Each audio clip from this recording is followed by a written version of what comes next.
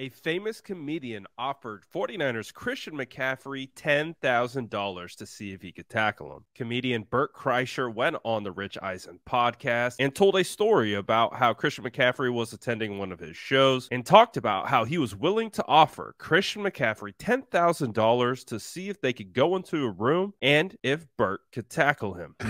Cornered Christian McCaffrey, and I was drunk, and I go, "Hey, do you think I could catch you?" And he goes, "What?" I said, "In this room, $10,000 if I can catch you." And he was like, "What are you talking about?" To Christian McCaffrey. Yeah. I said, "Just in this room. It's like 20 by 30 by 30. I said, "Give me 20 minutes. Do you think I'd ever catch you and hold you down?" He's like, "Hey, man, there are dudes that are 10 times more athletic than train all year and can't catch me." He goes, "I don't think you can catch me." I go, "You want to try?" He's like, "What kind of party is this turned into?" Apparently, Bert was extremely confident that he could tackle Christian McCaffrey. Listen to the story told by Christian McCaffrey right here via the Rich Eisen podcast. Is that a true story? That's a true story. What? Yeah, Bert's one of the funniest guys I've ever been around. Yeah. It was so cool to be able to go to his show and hang out with him a little bit after, but those guys can get after it, man. I'll tell you that much. And,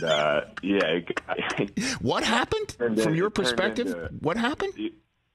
He asked, he said, do you think for $10,000 in this, I don't know, is 20 by 25 foot room, square foot room, do you think if you gave me, I don't know, if it was like 3 hours or something, like, do you think he could tackle me or like take me down? Yeah. And I mean, he's in a full sweat. Just paint the picture. He's in a full sweat, about 9 to 10 beers deep, and has his shirt off, of course, and is asking me this question.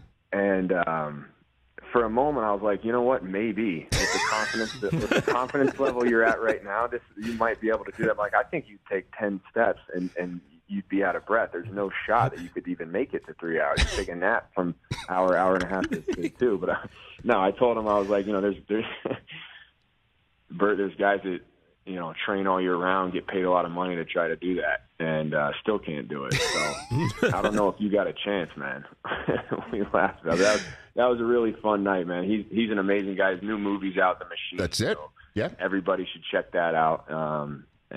But yeah, it was a great night with great people. Yeah, he said he acted in a way that made you question what sort of party that had been turning into, is what he said. I did wonder where this was going. He had a serious look in his eye. Like, I might have to lace up. Yeah.